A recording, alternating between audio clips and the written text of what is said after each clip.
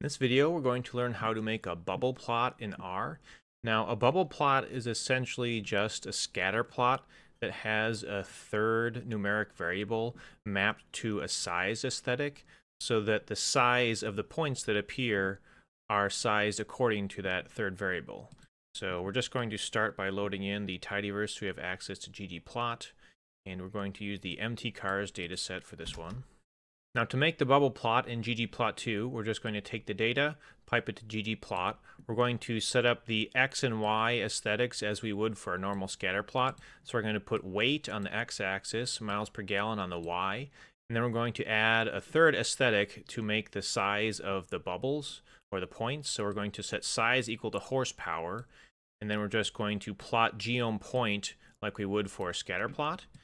You can see we have made a bubble plot with horsepower set to the size of the points. And we can probably make this nicer by adding some color and maybe setting a greater range for the size of the dots.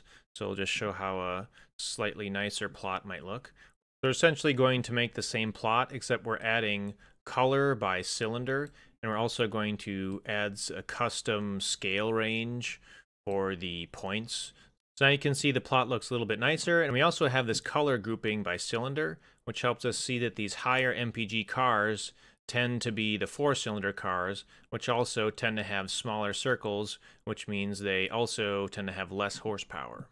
Now for one final plot, we'll show how to convert this ggplot2 plot into a plotly plot so we have some interactivity.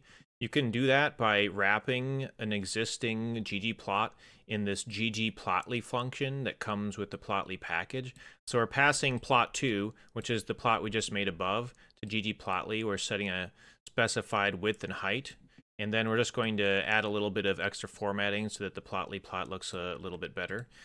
The plotly plot adds some interactivity, so we could, for instance, hover over this point and see that this particular data point is the Pontiac Firebird, an 8-cylinder car with 175 horsepower, and we can see the exact weight and MPG ratings for it. You can actually interact with the legend to toggle different groups on and off as well. So for instance, if we only wanted to see 4-cylinder cars, we could come up to the legend and click on 8 and 6 to toggle those off. And now we're just left with the 4-cylinder cars. So that is how to make bubble plots using R. All the code used in this video is available in the description below. If you found this video useful, drop a like. And if you're interested in more data science content, hit subscribe.